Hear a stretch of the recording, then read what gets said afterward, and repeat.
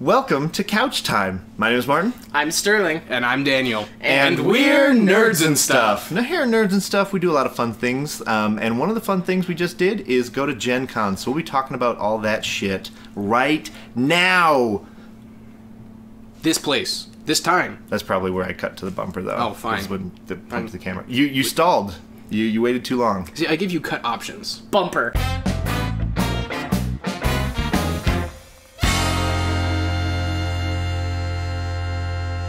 Today we're going to be talking about GenCon, and for me this was my third time going. For these two, it was their cherry popping time. So, but before we get into the gritty details of GenCon, we're going to take a moment to thank all of our Patreon backers. So I'm going to start by saying, Emma Baird, thank you. Thanks. Emma. Daniel Sheldon, thank you. Thanks, Daniel. Junior Zamora, thank you. Thanks, Junior. Thanks, Junior. Welcome back. J. Patrick Walker, thank you. Thank you. Thanks. Jenny Ottaway, thank you. Thanks, Jenny. Welcome back as well. Justin Briscoe, thank you so much. Thank you, Justin. Kat Pretzer, thank you. Thanks, Kat. Thanks, Kat. Hey, you've been here the whole time. Love you, Kat. Kelly Baker, thanks a lot, Kelly. Thanks, Kelly. McKenna Bailey, hello. Thanks, you. McKenna. Sean Putnam, thank you, Thank you, Sean. Thanks, Sean. Stephen Dewey, thank you. Thank you, Stephen. And Thomas Privel. Thanks, Thomas. Thomas, thank you. Thomas. Thank you so much. Tomas. If Yeah, that's, I'm pretty sure it's Thomas. If but I Sterling's could be wrong. butchering it, then please just let us know. Crucify him in the Thank comments. you. It's my fault. Either way, thank you. Yeah, thank you. All right, so thank you to all our Patreon backers. If you want your name awkwardly read out loud we during do Couch that Time, really well. We'll do it for you too. You just have to go to patreon.com/nerdsandstuff. Now, on to the nitty-gritty stuff. As soon as we get past updates. I got you. I'm a dick. Got me. Oh, hi, Mark. We were going straight there. Hi. No. Not here. We watched The Room recently. It's as bad as it is good. All right, so first thing we're going to talk about is campaign updates. We're going to do some channel updates real quick. Obviously, we just finished Friends Like These a week and a half ago, 2 weeks ago. Well, depending on... During GenCon. Yeah, right before GenCon. So, for me... That was our first Urban Shadows campaign, or it was our first Powered by the Apocalypse campaign, and we had a great time. And in retrospect, because it's been over for a little while for us, I would probably say that it has been one of my favorite campaigns, if not the favorite campaign I've ever ran as a GM. And I've been having some conversations in our Facebook group with certain fans and stuff like that, talking about how much fun we've had and how it kind of empowered our role-playing style and stuff like that. So we're really excited to look at the future of Nerds and Stuff and looking at Powered by the Apocalypse systems and how they might be able to continue to improve our storytelling. Because if you've seen the whole series or enough of the series to become addicted, then you understand where we're coming from. The rules were super streamlined. We were able to just kind of live in the moment and act and react accordingly. So yeah. Legacy of Ash? Yeah, let's talk about Legacy of Ash. Yeah. So, I made a channel update a couple weeks back talking about how we were kind of on hiatus with that. There was a lot of crazy things that happened this summer. Legacy of Ash has been in a weird kind of situation. Behind the scenes peak is that Jenny, who plays Rowray Var, left Idaho for a 6-month period to pursue an internship that was really critical to her future in her career field. And so we had shot enough content to get ready for her to leave, and we were gonna maybe do a little bit while she was gone, but we didn't want to get too far ahead without her. And so she just came back recently, and then when she did get back, there was some stuff that happened in my life that made me unable to run role-playing games.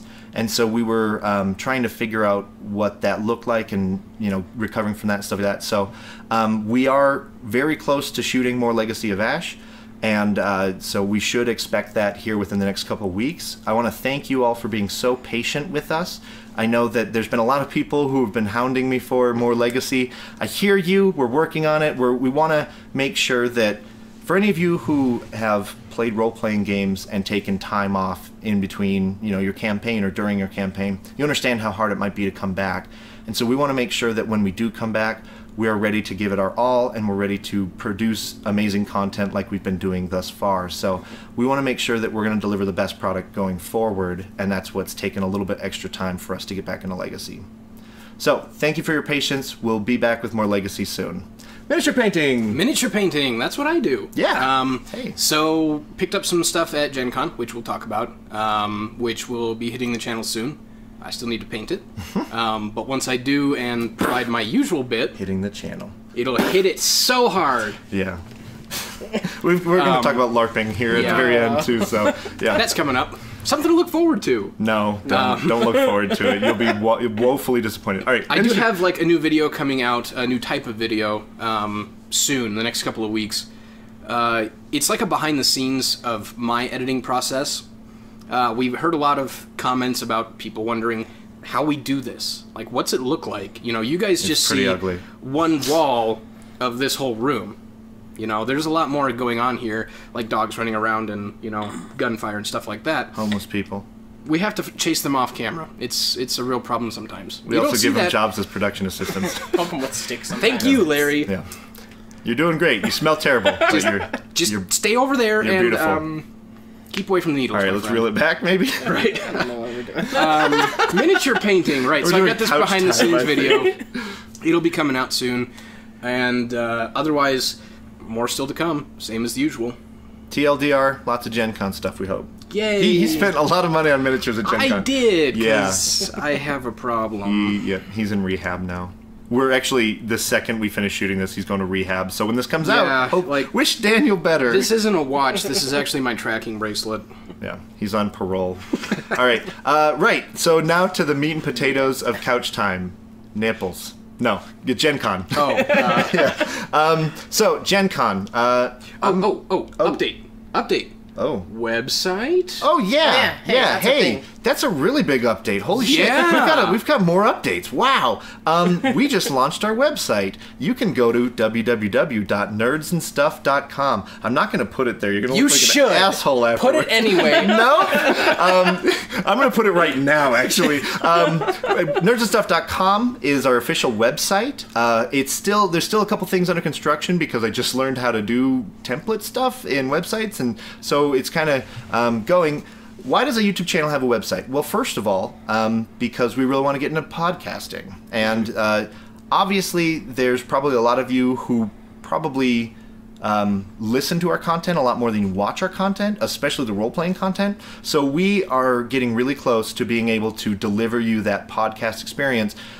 For everything that we've produced so far, we're just going to kind of strip the audio, put it in a podcast form, and we have a really substantial backlog, so we're going to be able to deliver those Friends Like These, Legacy of Ash, and a couple of the one-shots into a podcast format, so you can listen at your convenience at work or on your commute or anything like that. So that's the first phase of podcasting. That's the stuff that we can guarantee sooner than later.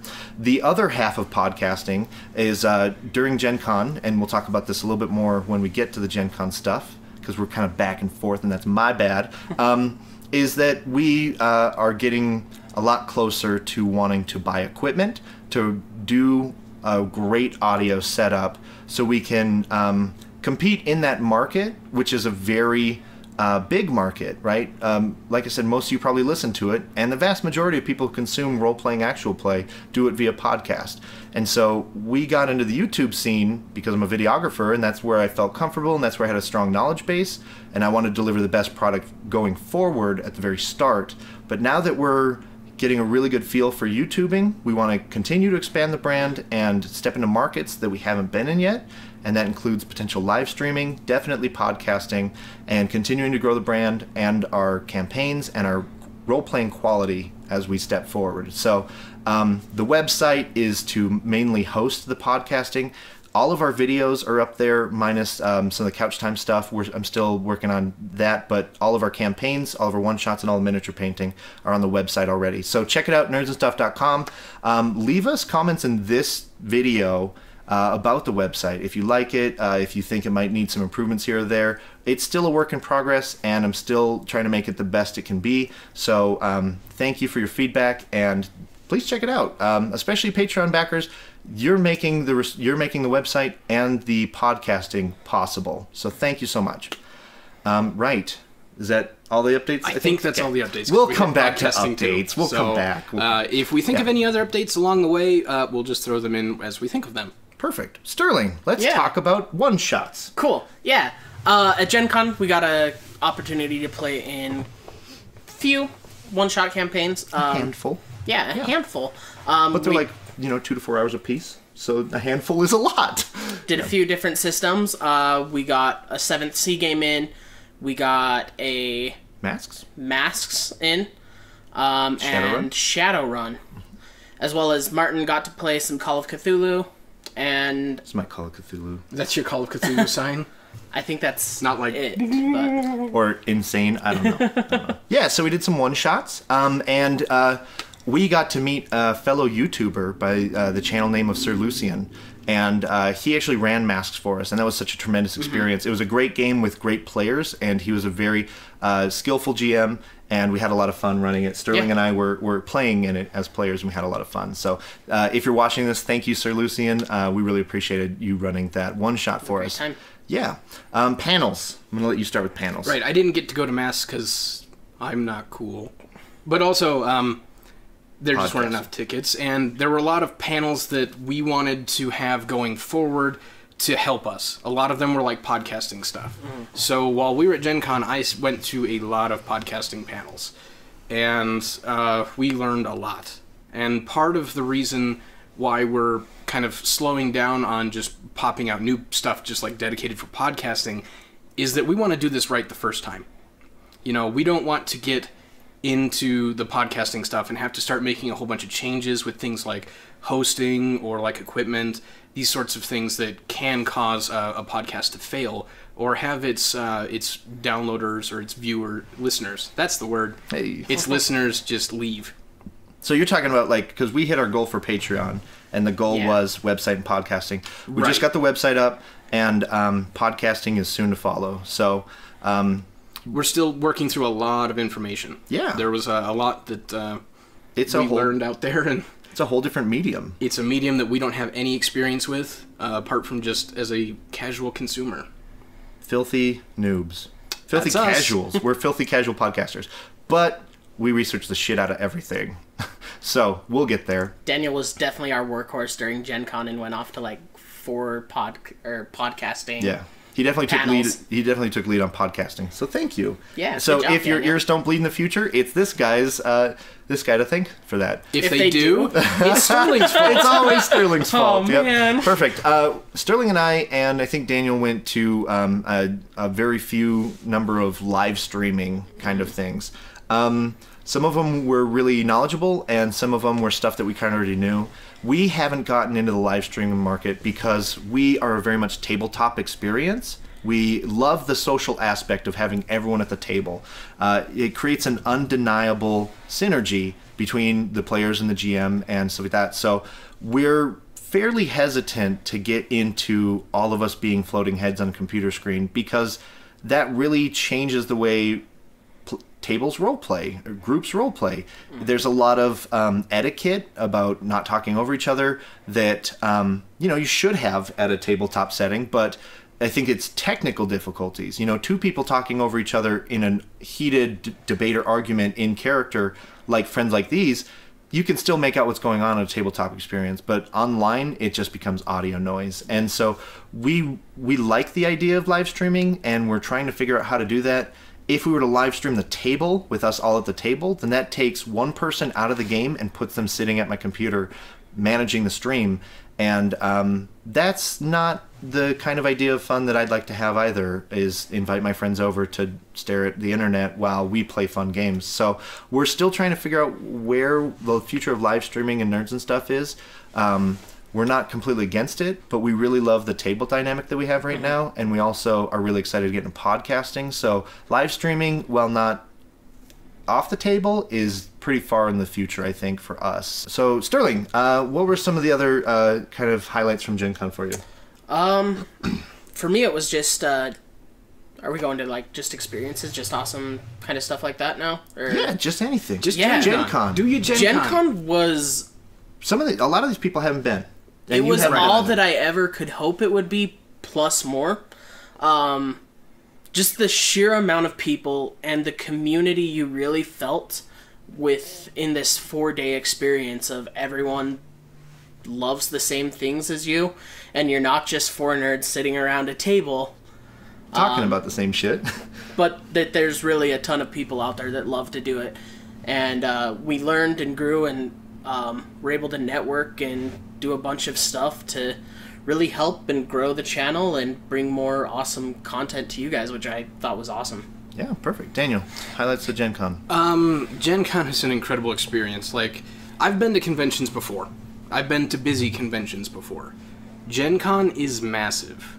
We had a panel end and like one of our actual plays start, and they were kind of on opposite corners of the campus that GenCon was at. And it took us like 15 minutes, I think, speed walking to get there. Like, going as fast as we could to get all the way across this campus. And Martin has really long legs, so he is really hard to keep up with. Which is something legs. I normally don't have a problem with, but... it's my ranger walk from when I was in the Army. It was in the Indiana Convention Center, the surrounding hotels that are connected via skywalks, and Lucas Oil Stadium, which is where the Colts, I think, is the sports ball team. The sports ball team, the Colts, yep. Where they play. Yeah. So it's a concert there, too. That was, like, across town that sold out in, like, 20 minutes or something like that. So I think there was something like 230,000 people at Turnstile was huge. Turnstile. So for me, this was my 3rd time going. I really wanted to make sure that these guys had an amazing time and that they bit off as much as they wanted to chew, because a lot of first-time recommendations for Gen Con is don't plan too much. Have time to explore the expo hall because it is insane. It is also very dangerous to walk through the expo hall because that is where your money goes. It just disappears. Yeah, your you just wallet, open your wallet and it just flies out everywhere. Money just flies out. So, yeah, but you bring board games back, so that's... Yep. And models. And regretful purchases. Yeah. Yeah. So, for me, this being my 3rd time and us being a year into Nerds and Stuff, I really wanted to shore up all of the stuff for me kind of running this this product, this brand, growing it and networking and seeing what the future can bring. So I wanted to make sure that we had a good handle for future podcasting, that I was able to network like crazy this year, and I met a ton of really cool podcasters, content creators, and publishers, and just had an amazing time. Got a lot of role-playing systems for the channel. I think between the 3 of us we ended up buying 7 or 8 systems, and then some supplements and some miniatures, and a lot of this was for use in the channel for us to bring to you over the next year before the next Gen Con, hopefully. So we've got a lot of fun stuff happening, and I've pretty much read a role-playing book every night since I got back from Gen Con, and it's been a week, so I'm pretty hyped. Pretty hyped. Yeah, so also we have shirts. Right now we look like a mint Oreo, so, but yeah, we just got embroidered shirts for Gen Con, we got promo cards, and we got our website, so we got a lot of fun, like, businessy looking things going on, and we're starting to feel like professionals and or adults. Yeah, so yeah, so that was kind of the main Gen Con experience for me, was mostly just shoring up some of the loose ends of trying to grow the brand and trying to reach more of an audience, because we are always so overwhelmed by how cool you guys are, and ladies, and we want to continue to grow our audience and figure out the best ways to do that, to bring our quality product to the masses. So, well, in the larger audience that we can find, the more cool things we can bring to the table. So, like, if we can continue to grow like we have been, which has been phenomenal. We also just recently passed 3,000 subs. So that's yes, we did. Yeah. Yeah. Woo! And 150,000 views on YouTube, which is really cool. So. But if we can continue to grow and get bigger, we can start doing a lot more cool things, and maybe starting to attend cons as a formal entity, and who knows what the future may hold. I think in future years what would be really cool is to not just go to the panels, but run panels. Right. Talk about our experiences and stuff like that. I think that would be really cool as well. We have a really cool opportunity coming up in the next month for the Snake River Comic-Con. Not all the details are completely solid yet, but if you live in the Southeast Idaho area or nearby vicinity, the Snake River Comic-Con, Nerds and Stuff is a featured guest, and we will be there in some fashion, whether it be to do a live play of a role-playing game or host panels or anything like that. We're still working out the details in the next weeks to come, so stay tuned for that. But we're posting about it on our Facebook page as well as some of our other social media platforms. So that's a really cool experience as well, so we're really excited for it. As soon as we know details, we'll be sharing them in like the Facebook group too. So if you're not a part of that, yeah, there will be a link in the description for the Facebook group. Yeah, come join us. And that's where all the super fans hang out. And some of the lurkers. We are watching you, lurkers. We still love you. But I'm watching you, lurker. Right. So the pinnacle of GenCon every single year for me is the One Shot meetup, hosted by the One Shot Podcast Network, primarily James D'Amato and Kat Cool. They run the One Shot Podcast and Campaign Podcast, which was... it's a very prolific podcast. They both are. They're super entertaining. I have talked about them in the past on this channel and how they run an Edge of the Empire campaign as well, which is hilarious. A lot of Chicago-based improv comedians entertain you endlessly. So if you haven't seen that before, check it out. Same thing for the One Shot podcast. They do one-shots in a ton of different systems. It was James's idea to do a one-shot in every system. I think there's a lot more systems coming out than James can manage to run, but he does an amazing job. He's an amazing GM, and they're seeing insane growth right now, too. And a lot of the panels we went to this year were hosted by them and their network, and we got some amazing information from that. So the meetup, they host a yearly meetup at GenCon for podcasters, for fans, for people who love what they do and want to be in that same sphere to celebrate what they're doing. And this is my second time going to the meetup, and every single year I'm just overwhelmed by how cool everyone is and how much fun it is, and really the opportunities that come from that as a content creator and as a fan of their brand, to be able to exchange ideas with other people, meet some of the artwork people that they use, meet some of the, talk to them kind of one-on-one and get to learn more about what I'm doing and what they're doing. And, just that whole experience is just, it's amazing every single year. So, thank you. If any of you from the One Shot Podcast Network are watching, so much. Thank you so much. This year was amazing. We had such an amazing time. It was so great to be able to meet you guys. I mean, a lot of the times when you encounter celebrities you really like, they have that celebrity status, and it was just awesome to be able to meet you guys and be like real fantastic people, and all the people that are involved with what you guys do. Just a bunch of awesome people. Yeah. Nerds. It was great. For me, really the early story of Nerds and Stuff is Martin coming to me and saying, hey, I've got this podcast you should listen to. It's called Campaign. And then a couple months later saying, hey, we should start a podcast.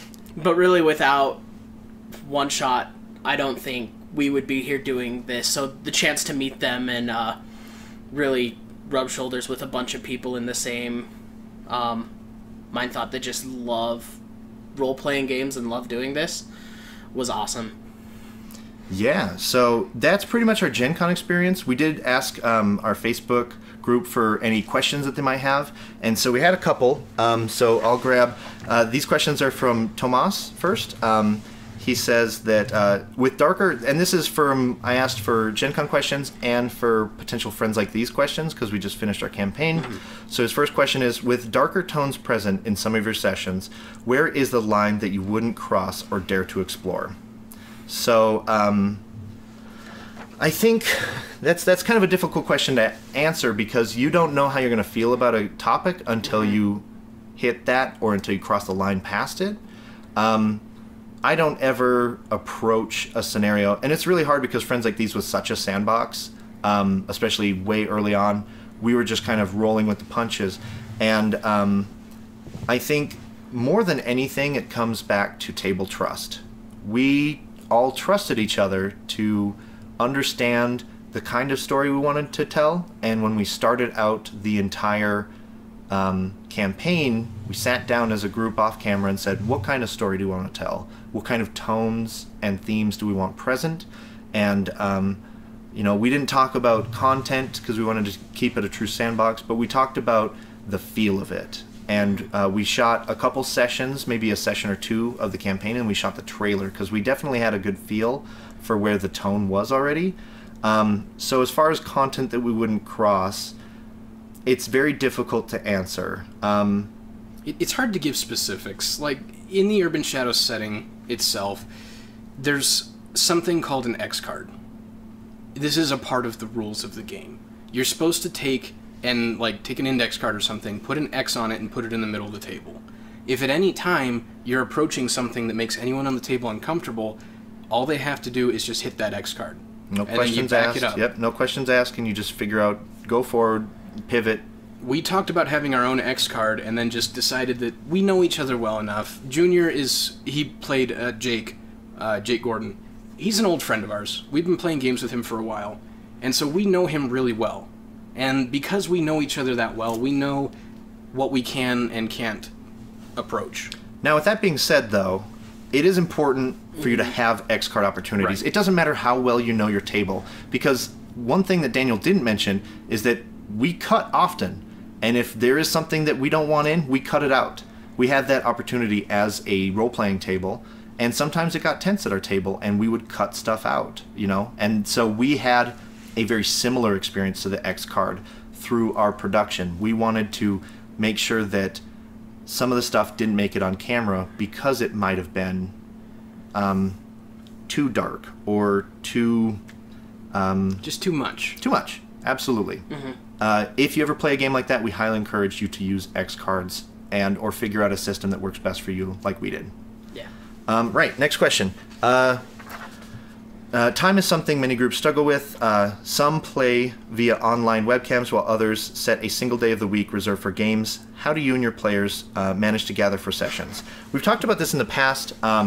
We try to play once a week as often as possible. It is very difficult. We all have jobs. We're going to school. Different things.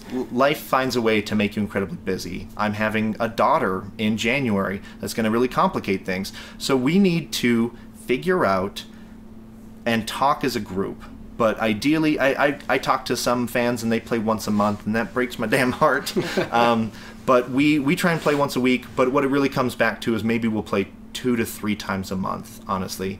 And when we do play, we sit down and we try and create as much content as possible, but a lot of times the games that we play might be really exhausting or mentally draining, so we might not get as much sessions. But we try and meet once a week to create content, and that can create a little bit of backlog for us, which will give us a little bit of an opportunity to explore other systems or take a break in between production and stuff like that. So once a week for us, but it really comes down to 2 to 3 times a month. Mm-hmm. So, last question. How was your Gen Con, everyone? What interesting board games and RPGs have you discovered? How was meeting people from Magpie Games? So I'll talk about Magpie Games first. They are a publisher that I got to email back and forth with when we were getting ready to start Friends Like These. We had created the trailer, and I had emailed Magpie and said, hey, we made a trailer for your game for our upcoming campaign. What do you think? And they got back to us and they said, wow, this is really amazing. And we had, put a lot of time and energy into that and the idea of it. And I've been working back and forth with them. We set up that 30% off promo code for the first month of Friends Like These. And, we have some of their product on my shelves right now getting ready to run, thinking about the future of running their games. And so I got to meet Sarah Richardson and Marissa Kelly and Mark Diaz-Truman, all, I think, co-founders or very high individuals in the publishing company, and that was incredibly cool. It was really cool meeting them, and we're really excited to run a number of their products. They create amazing Powered by the Apocalypse systems, and that is really what our table loves to run. So we're definitely getting ready to play Masks. I've been reading Velvet Glove, which is very exciting. Epillion, which we're going to do an over-the-top PG-rated role-playing one-shot. It's going to be ridiculous, I think, more than incredible. So, yeah. So that was my experience with meeting Magpie. What you want to talk about the role-playing game you picked up? Yeah, I picked a couple of role-playing games up. The main one I'm super excited for is called Pugmire. It is a D&D 5e skin that is set after the Age of Man. Man has left Earth for some reason or another, and dogs are now the dominant sentient beings. And so it's a role-playing game where you get to play as anthropomorphic dogs living in the world, fighting with swords and magic. And it is over-the-top ridiculous and awesome. Yep. So when we do run that in time, it will be equally ridiculous as well.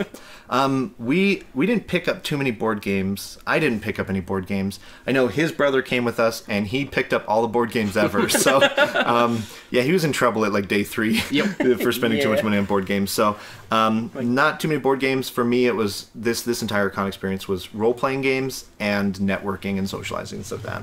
So, right, we got one more. We got questions from another fan, Tony Johnston, and this is going to be a lightning round because there's a lot of questions here and we don't want to get out in the weeds for too many.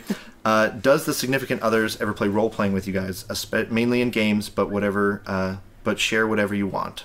So I relentlessly ask my wife to play role-playing games with me, and she never does. So she used to, but I think she has just decided that is me time and me and my friends time, and so I think she is very much happy not playing them anymore, no matter how much I ask.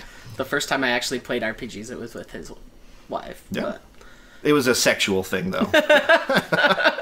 Different roleplay. Yeah, different roleplay.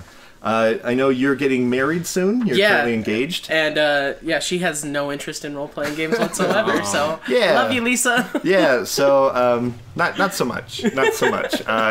If you do, God bless you. And I fly solo. There you go. He's married to the channel at this point. I would like to see Martin be part of the dread pulling. Is this even possible? Since I think he writes the story or be a player or something, like he played a character like Junior did in Friends Like These. I think Tony just wants to see me squirm. He uses a quote. The whole story is basically Sarah asking Jake, "Why are you out so late, honey?" Which was one of my favorite. I love making Junior squirm, so I think it's only fair for fans like Tony to want to see me squirm in return. These guys have been highly encouraged to GM. I think they're definitely getting closer to the idea of it. We're still trying to figure out logistics. It's not that they don't want to or that I don't want them to or anything like that. It's just timing. When we try to get as much done as we're getting done, some of us live out of town. Some of us have very difficult schedules to work around. It complicates things when we're trying to create content like finishing campaigns like Friends Like These or Legacy of Ash, running one-shots. Obviously, we don't run a ton of one-shots on the channel, not nearly as much as we'd like to. And that just comes back to scheduling and fatigue and channel maintenance and doing all the other stuff they want to do to grow the brand. I'm absolutely in favor of being a player at the table. I've actually played as a player on Nerds and Stuff content in our Fiasco run-throughs. So you get to see a little bit of that's a GM-less system, so it's pretty ridiculous. If you haven't seen them, we have 2 different full run-throughs of Fiasco. So we can't promise anything, but we can say that we're definitely in talks about running stuff soon with these guys as GMs for one-shots or really short stuff. So yeah, pretty much if we run a one-shot, we only really get one gaming day a week. So whatever we run, if Sterling or I were to run something, it would be a night that Martin's not running something. So, and until we can get campaigns flowing back again and kind of back where we want to be, we kind of need to stick there for now. Yeah. Tony asked, what do you guys think of the eclipse? We live in southeast Idaho, so we were insanely close to the total eclipse. In fact, he lives in one of the places was completely darked out. So I'll let you guys talk about it. I had a pretty lackluster experience. I stayed in Pocatello, where I live, and we got 98% or something, which wasn't the magical zone. So I'll let you guys talk about the eclipse. Right. Don't get not too much though. Yeah, I'll turn the physics off.